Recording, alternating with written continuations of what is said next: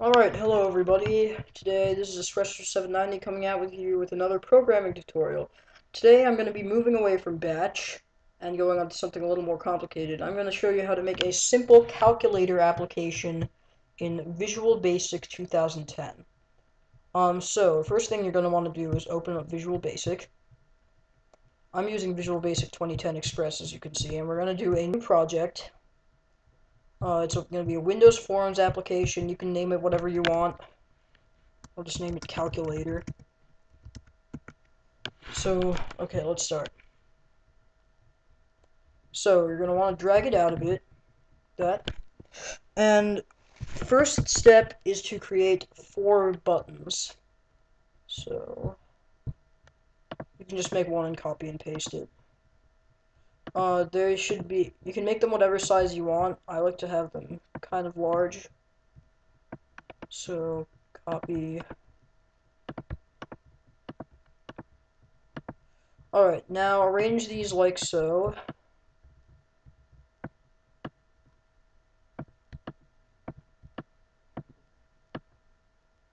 Okay, next step, we're going to add 2 text boxes at the top.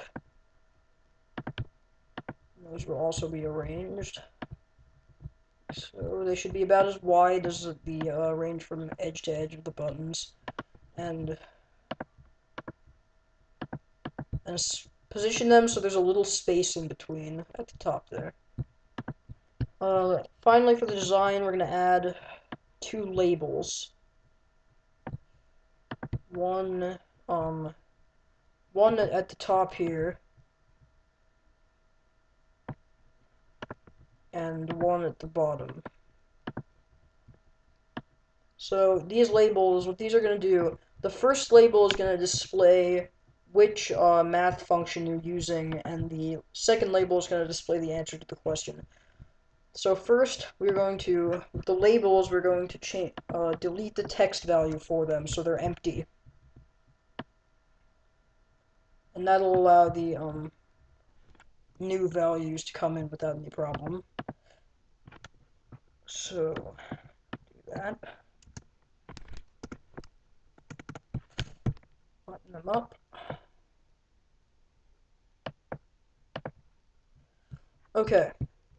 Now, next up, we're going to change text values of the buttons to, the first button is going to be plus, second button is going to be minus, third button is going to be a multiplication sign, and the last button is going to be a division sign. Okay, so now let's code. So we're going to start off with the plus sign. Basically what you're going to do is, it looks like this. So we're going to type in label 1. Label 1 is the label up here. Label 1 dot text equals plus. So you're just going to put that in parentheses. Or, no, not parentheses, quotation marks. Then we're going to have label 2 dot text. Sorry. 2 dot text equals the value, or just val, of text box 1 dot text plus the value of text box 2 dot text. Alright, and that will work for plus. Now what we're going to do for the other classes, let's open up minus, and we're just going to copy and paste this, only we're going to change some variables. So copy. Okay, so we're going to replace this with a minus, and this also with a minus.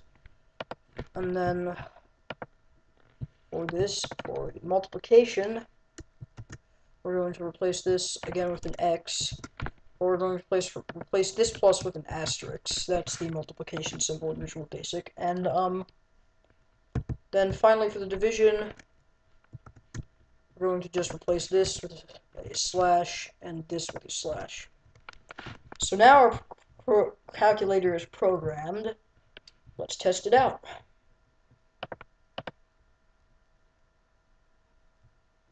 Alright, so as you can see, so let's say I want to do 5 plus 6, I just hit plus, and there's my answer.